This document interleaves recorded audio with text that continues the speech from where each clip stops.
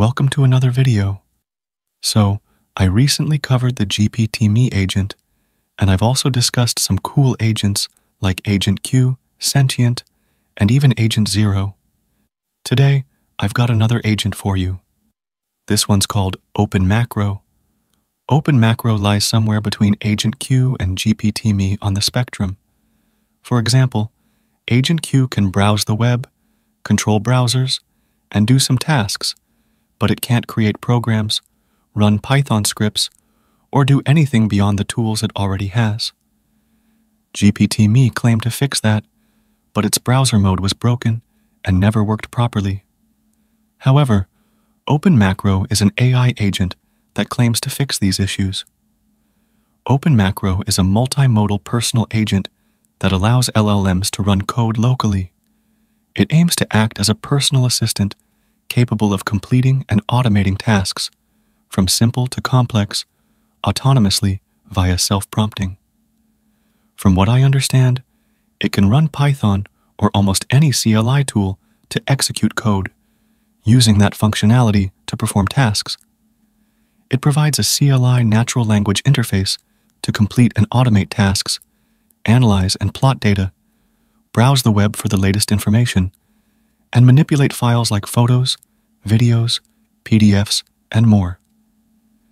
It only supports the SambaNova API, which is fine because it's completely free, and anyone can use it without needing API keys or even running local models, which don't always work well. Plus, SambaNova is super fast for inference, which is another bonus. OpenMacro uses a profile structure where you can name yourself and the assistant anything you want. You can also tweak the prompts to generate responses in a certain way, or whatever you prefer. You can set up safeguards to ensure the agent doesn't go rogue, and you can configure the search engine it uses, along with other tools like an email server or similar. Additionally, you can set up CLI tools like Python, Rust, and others for it to use. The text-to-speech feature is configurable too, which is nice if you're into voice controls. Currently, it only has 2 extensions, a browser and a mail extension, but you can create your own extensions, which is great for extensibility. Now, let's get started and test what it can do and what it can't. First of all, to install it, you just need to run the pip install OpenMacro command. Once you do that, it'll start installing, which is just awesome. Once installed, you'll need to set up your API key. To do that, run the macro command with the API key operator and set your SambaNova API key. You can get this key for free from SambaNova's website, so just go ahead and set it up. Once that's done, you'll need to create a profile Python file to configure the profile. Just create a file, copy this code, and paste it in there. Now, I don't need the email feature, so I'll remove that. I also don't need the text-to-speech functionality, so I'll get rid of that as well. Aside from that, I'll change the username to King, and I'll also rename the assistant to Macro. After you've done that, head back to the terminal and provide your profile with this command. Once that's set, you can start using it. You only need to provide the profile once, and after that, you can just launch it with the macro command. Anyway, now we can start using it. Let's begin with something simple. Let's ask it to tell me the current time in Sweden. All right, it's doing that now. If we wait a bit, you'll see it's opened up the browser. Since it's using SambaNova, browsing is super fast.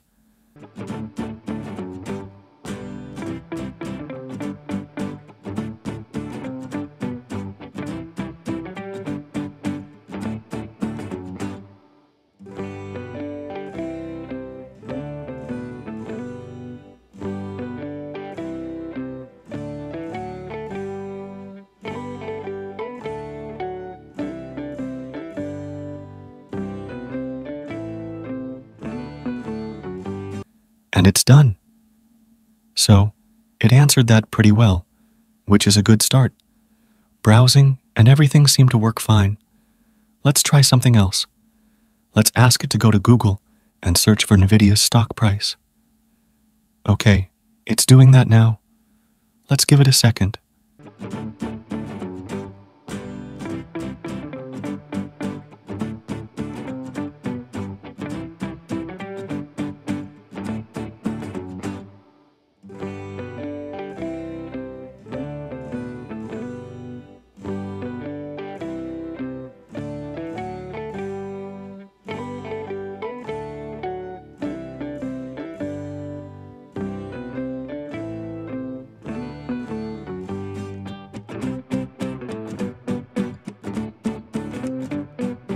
And it's done. We've got the information right here, which is great to see. Now let's try something basic. Let's ask it to create a file. Okay, it's working on that. Let's wait. And it's done. If we exit and check the directory, you'll see the file has been created, which is awesome. Now, let's do something more complex. Let's ask it to create a file with some content. I'll ask it to write a haiku about computers and save it in a file. All right, it's doing that now. Let's wait. And it's done. This also worked pretty well. I also tried generating code and asking it to save the code in a file, but it failed at that because it uses Python to create the file and struggles with escaping tags and quotes. So, it's not great at coding. However, it can run shell commands. For example, you can ask it to change file permissions, and it'll handle that, which is also useful. Beyond that, it can do anything involving Python, Shell, Rust, or any CLI tool. The task just can't be too long or complex, so that's pretty cool too. These are the main things you can do with OpenMacro. I think it works quite well, especially considering you can use it for free with SambaNova, which is the default provider, and it's very fast. I haven't hit any rate limits while using it, so I believe SambaNova has generous limits that don't impact performance. You can also integrate it into your own applications, since it's a Python package, which is great to see. Overall, I think this is a pretty solid agent. It's like Agent Q with basic features, but it also offers text-to-speech, which I haven't tried yet, but you can configure that to suit your needs. I would like to see it improve, and maybe make it more capable in the coding aspects and stuff like that where it's currently lacking. So, overall, it's pretty cool. Anyway, let me know your thoughts in the comments. If you liked this video, consider donating to my channel through the Super Thanks option below, or you can also consider becoming a member by clicking the Join button. Also, give this video a thumbs up and subscribe to my channel. I'll see you in the next video. Till then, bye.